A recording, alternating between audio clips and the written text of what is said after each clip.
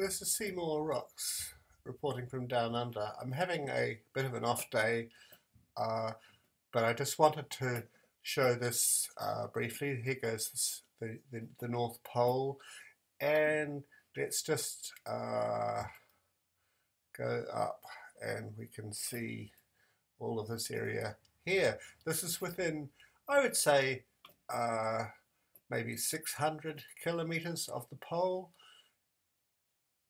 And you can see how it's breaking up, and here it's not exactly crystal clear, but you can see kind of what's happening.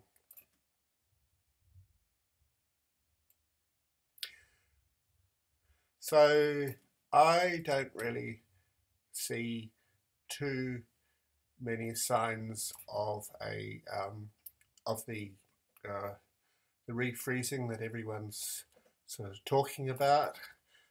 Yeah, the sun hasn't yet disappeared, but it'll be very low in the sky, and this is how it looks.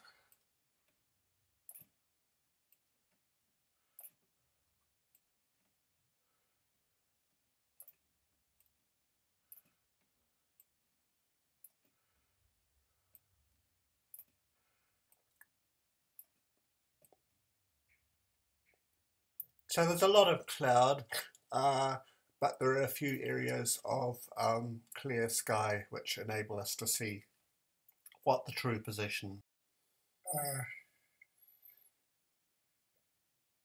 This is the sea ice thickness over the last 30 days going into a prediction forecast period.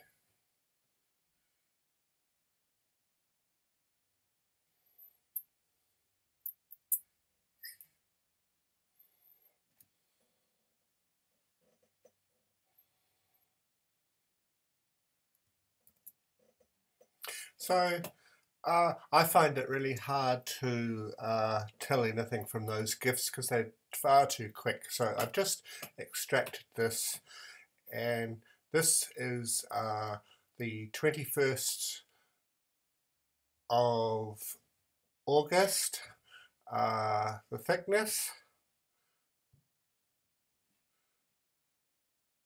and this is the latest data that's available.